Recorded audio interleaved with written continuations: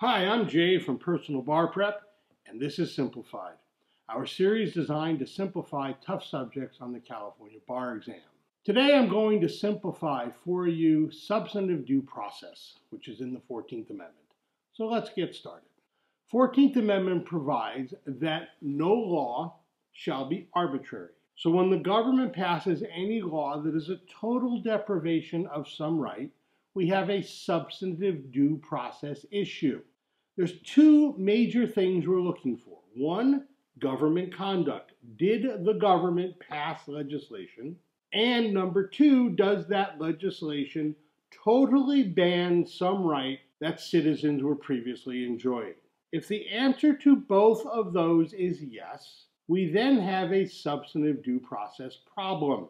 The resolution of the problem is that no law can be arbitrary, which means that any law that offends substantive due process must be analyzed through either strict scrutiny or the rational basis test. And we choose which standard of review to apply based upon the nature of the right. So, if the right is what's known as a fundamental right, then we apply strict scrutiny.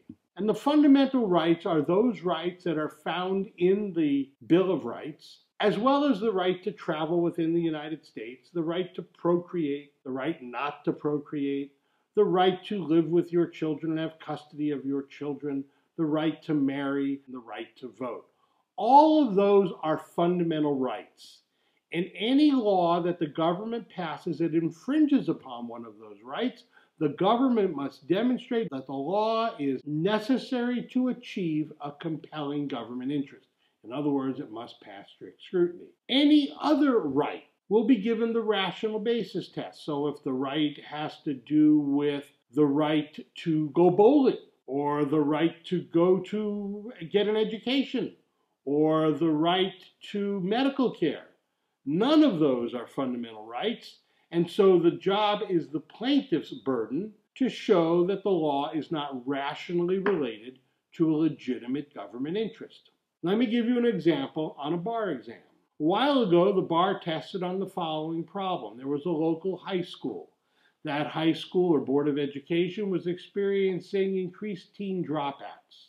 And so the school or the Board of Education passed a rule. And the rule was basically this: if you are a pregnant student under the age of 18 and unmarried, you will be removed from your regular curriculum and placed in the AEP, or the Alternative Education Program. One of the students who was pregnant and was removed filed suit, and she claimed, among other things, that this was a violation of her substantive due process rights to procreate. And so her argument is that the government must then show that if in fact it is interfering with her right to procreate, that the law is necessary to achieve a compelling government interest. And so we look at the interest, and the interest the government has is to make sure that these unwed pregnant teens don't drop out of school and that they become effective parents. In other words, it tries to teach them how to cope with the vicissitudes of being an unmarried pregnant teen in school. I don't think that that rises to the level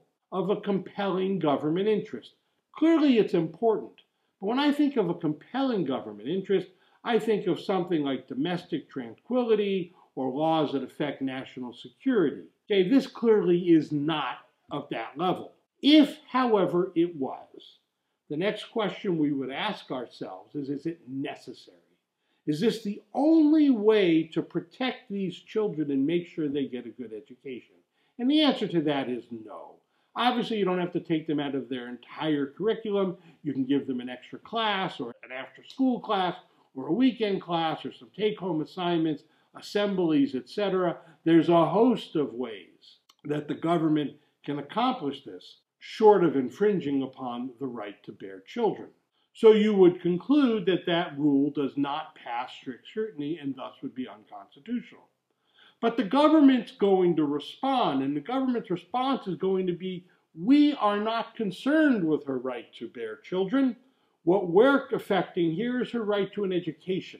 And since education is not a fundamental right, the burden becomes the plaintiff's to show that this is not rationally related to a legitimate government interest? Well, clearly the government has a legitimate interest in making sure that pregnant teens finish school and are effective parents. That's clearly a legitimate government interest. And creating a program designed specifically to do that is also rationally related to that interest. Therefore, we would conclude that if this law affects merely the right to an education, which is not a fundamental right, it does not violate the Substantive Due Process Clause, and as a result, the law would be perfectly constitutional. That's what you're looking for when you're discussing substantive due process. Do we have government conduct? What is the level of interference? And once we determine what the government is interfering with, we then apply the appropriate standard of review. If it's a fundamental right, it's going to get strict scrutiny. All other rights are going to get the rational basis test. You do your analysis, you come to a conclusion, and you move on to the next issue. If you enjoyed this video, please leave a like or share it. And if you have any questions about substantive due process, leave a comment. Or if you have anything else you'd like us to cover, leave a comment there too. Personal Bar Prep is the small group bar prep for the California Bar. And if you like this video, you're going to love our course. You can find a link to our website with more information in the description below. Thanks for watching.